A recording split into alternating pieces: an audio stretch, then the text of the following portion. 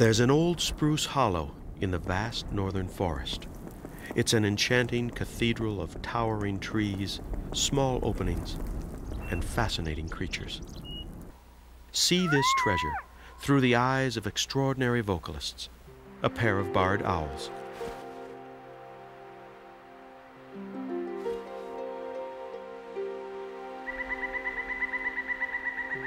At the end of a long winter, the pair flies to the hollow over the boreal forest mix of aspen and birch, tall spruce and boggy openings, straight to an ancient snag hidden in this special place.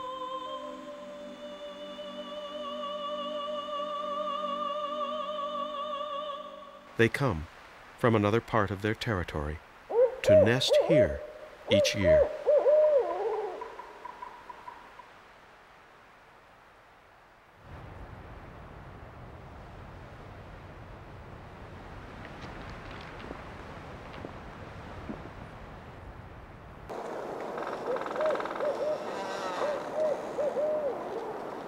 No other owl has such a wide inventory of creative sounds. The male goes from post to post around its territory. Wings drooping and feathers puffed out, the owl tries to look and sound as imposing as it can.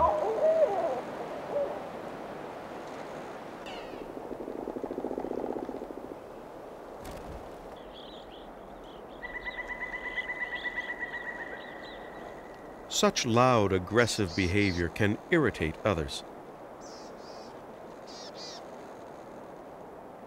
Not all territorial encounters are between the same species. Often, the purpose of a confrontation is dominance, not exclusion.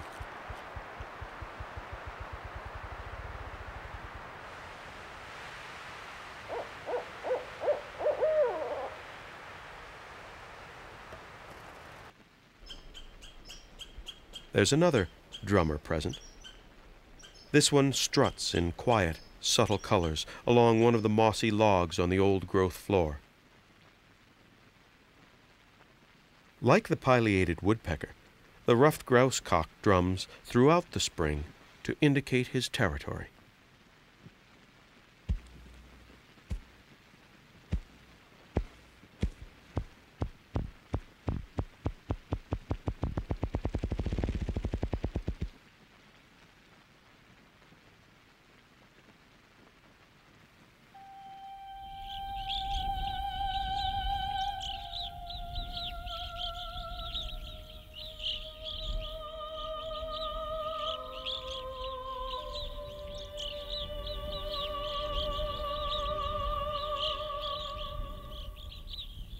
Barred owl eggs are often laid when snow is still present.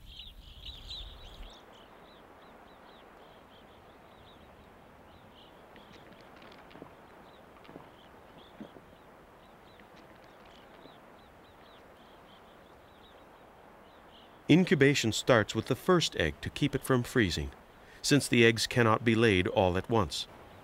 They'll hatch in the order that they were laid.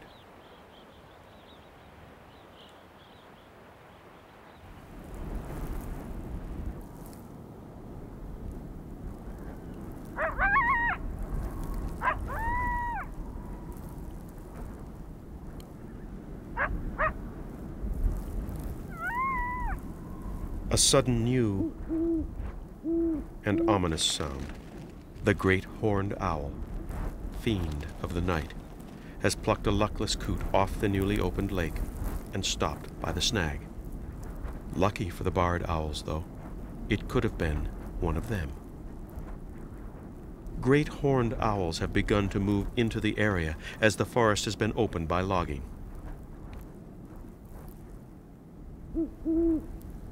So far, the barred owls have been able to avoid being killed by these larger predators.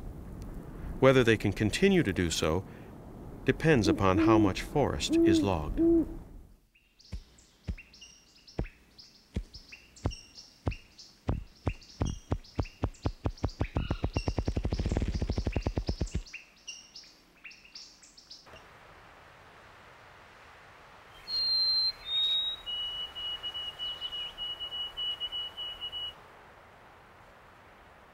And there are some other new arrivals to the haunt of the barred owl.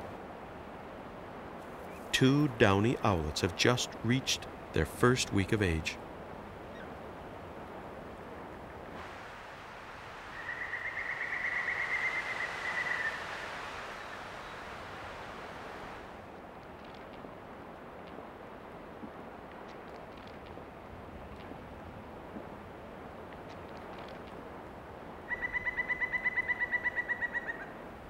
The female has spent weeks in confinement. Though her eyesight is curtailed by the snag, she doesn't miss the wondrous spring activities.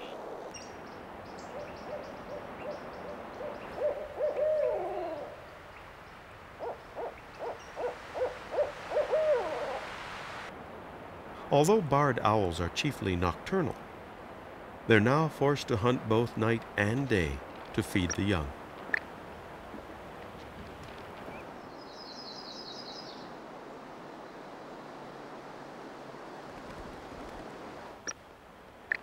The owlets already have a good coat of down, but they'll still need brooding until their 4th week. Their bills appear enormous, without adult facial feathers to hide the base.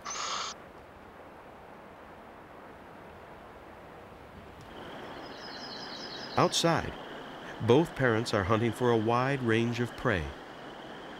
Birds, flying squirrels, and even fish. Today, a deer mouse. One of the staples of the barred owl's diet exposes itself.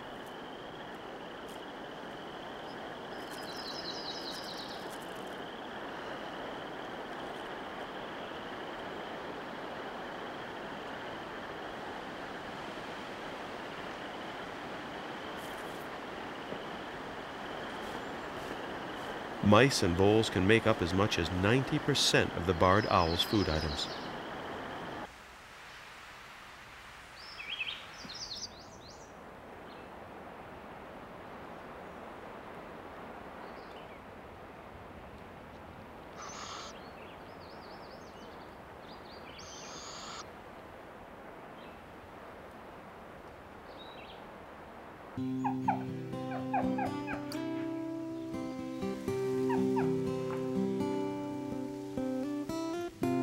Red foxes have chosen to den in the old-growth habitat.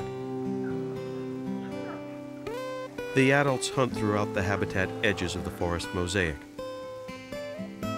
But it is here, deep within the shelter of the big trees, that they raise their pups.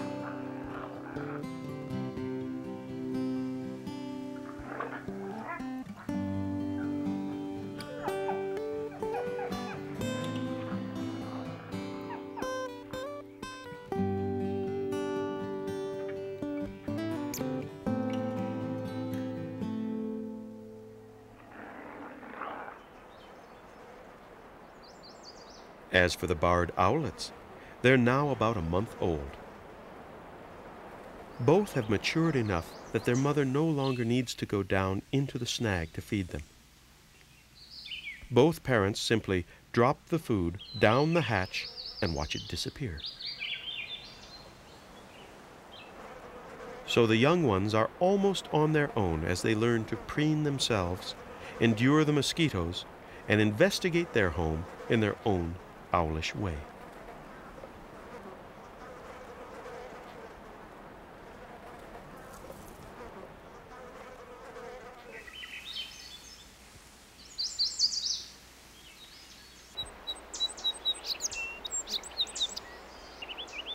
The full complement of the symphony's woodwind section has arrived. All live in special places and sing the unique melody of their species. As the symphony is made of related but different parts, so the plants and animals are interdependent yet specialized for particular niches. Some are hard to see up in the old-growth spruce tops, but they come down to a secret puddle in the morning to drink and to bathe.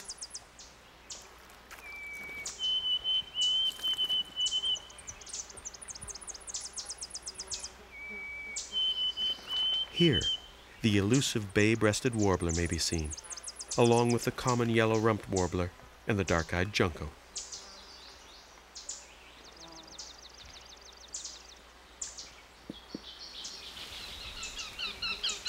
Where a multitude of birds live, there must also live elusive accipiter hawks, bird hunters of the forest.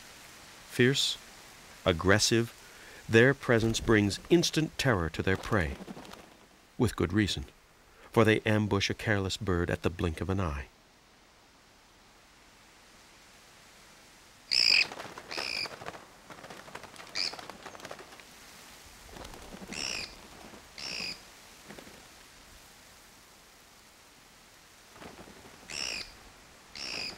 In the clutch of the accipiter, the blue jay makes a valiant but hopeless struggle.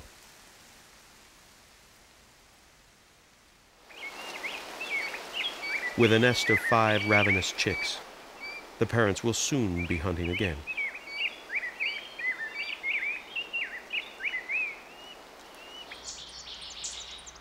Something else is up in the spruce tops. The owlets have vacated the ancient snag. Having spent their entire lives inside its stable cavity, they find a number of challenges in their new environment.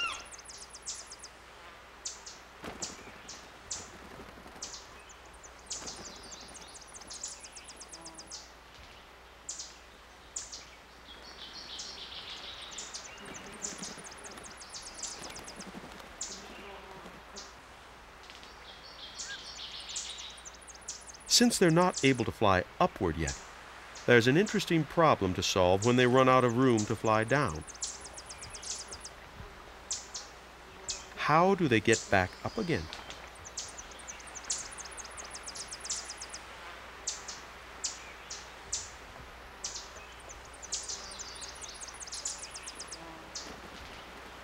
Armed with razor-sharp talons and beak, the young owls soon figure out how to make the ascent.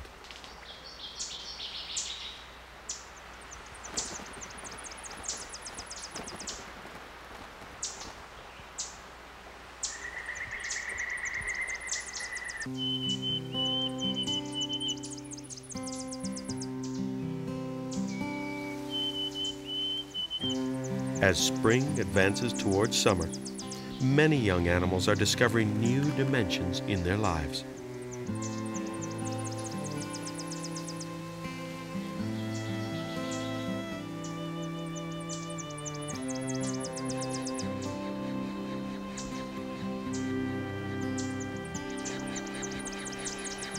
The position of the pileated woodpecker nest, once a secret, is now trumpeted throughout the hollow by the insatiable chicks.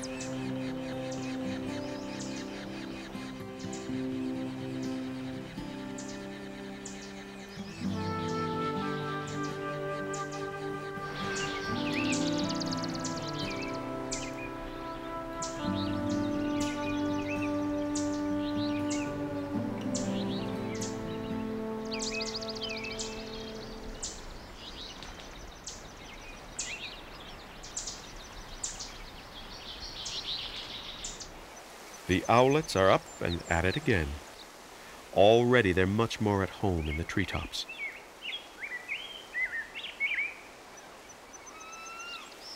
In a few days, they'll fly with their parents to another part of the territory. In this way, the mice at this location should be able to replenish in time for the parents' return next spring.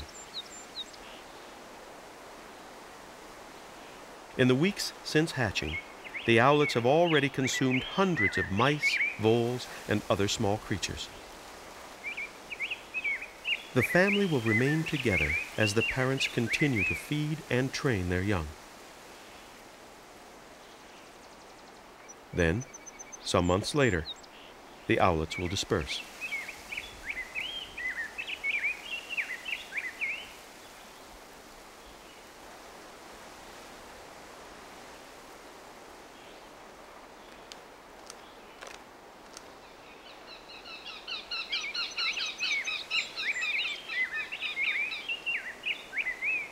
The last few days of spring go by quickly, as the old-growth stand puts out more and more of its warm weather finery.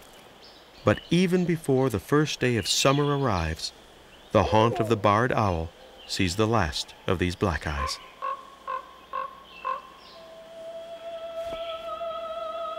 Hopefully, logging and development will allow this treasure that has endured for so many years to continue its symphony so the barred owls may return next spring to their ancient snag.